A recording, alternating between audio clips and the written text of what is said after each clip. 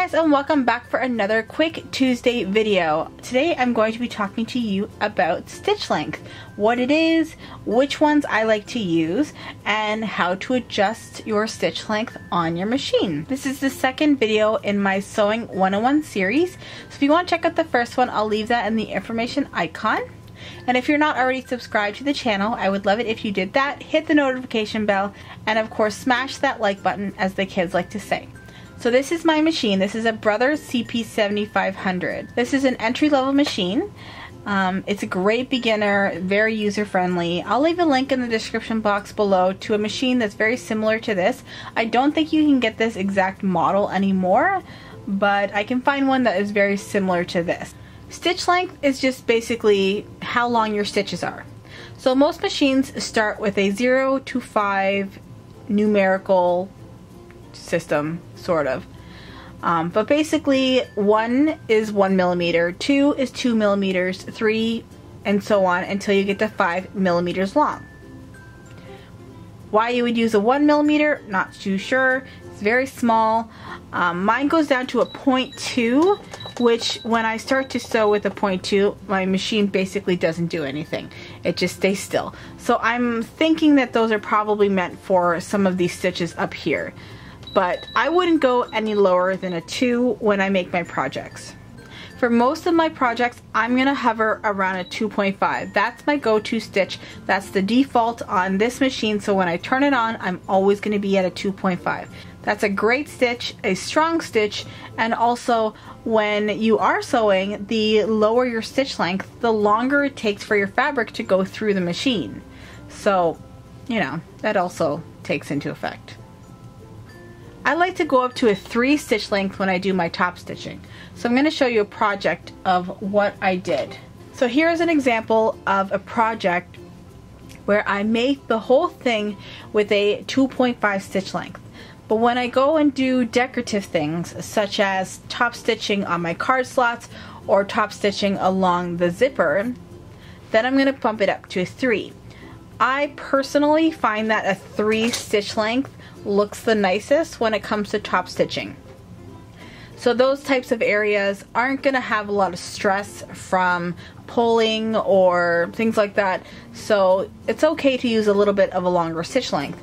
But if you're going to be using, say we're going to go into this pocket all the time, you want those stitches to be nice and strong. Or if you're going to be pulling on your zipper, you want those to be strong too. But that top stitch is purely decorative, so it's okay to bump up your machine. Now for a 4 stitch length and a 5 stitch length, those ones get pretty long. So I'm going to show you an example. This is 1, 2, 3, 4, and 5. So here is my 4 and my 5. If you're going to be working with a 4 and a 5, you're most likely going to be working with projects where you are going to be basting things, maybe temporarily, so that when you go to rip the stitches out quickly, it won't take as long. Also, if you're going to be gathering your fabric, you will most likely go up to a 5 because those stitches are so far apart. If you need to pull on one of your threads to gather your fabric, it's going to be a lot easier to do it with a 5 as opposed to like a 2 or a 3, just because there's going to be more resistance trying to pull those stitches. So you usually go up to a 5 when you're going to gather your fabric. So I'm going to say a 4 and a 5 for basting, a 5 for basting and 4 ruffles, and a 3 for top stitch, and then a 2.5, which is right in the middle of the road, and a 2 and a 3 is where I'm going to use for most of my construction for the majority of my projects. So on my machine, I have a minus and a plus button, so I just go ahead and adjust as I go. Some machines will have a dial such as this. This is my tension, but on some machines they'll have another dial, and that will be your stitch length. On my mom's old Kenmore, she would have the dials, and then you would choose your stitch length from up there. So I hope this all made sense to you and you learned a little bit about stitch length, and now you know that when you go to sew any of my projects or any of my tutorials, you're going to probably stick with a 2.5 and then always make sure you bump it up to a 3. And I always talk about that throughout my videos. I will always mention it. So you should never have any difficulties when you're working on any of my projects.